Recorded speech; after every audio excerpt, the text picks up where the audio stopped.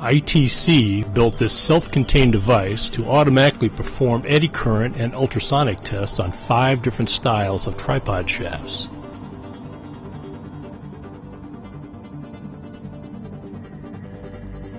The Poka-yoke setup to run a part batch is quick and easy. Select a recipe for the next part batch and reposition the slide-mounted part locators. The machine verifies that the mechanical setup and the part recipe match. The operator lays a fresh part into a nest and rotates until the green beacon lights, indicating the barcode was scanned and recognized. If a wrong part is loaded, it will not be accepted and will cause the red beacon to light. Pneumatic grippers lift and carry parts through the 2 test stations. The parts are lowered into a V-block. Centers advance and raise the parts off their locators, then the headstock begins rotating. The eddy current test is first. The eddy current probe scans the length of the spinning part, checking for surface defects such as cracks and pores.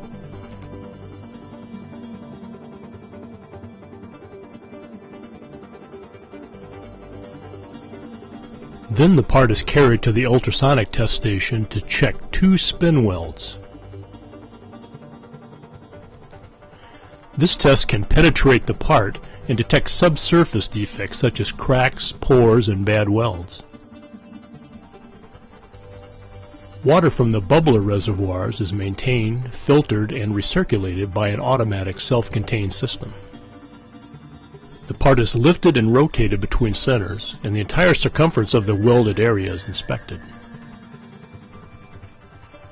The part serial number is scanned at the last test station, and the test data is uploaded to the customer's database.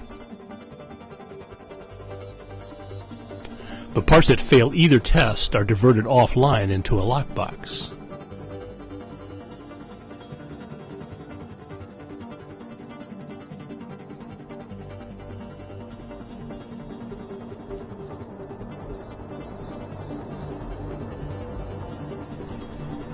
The electrically interlocked guarding is hinge mounted for quick access.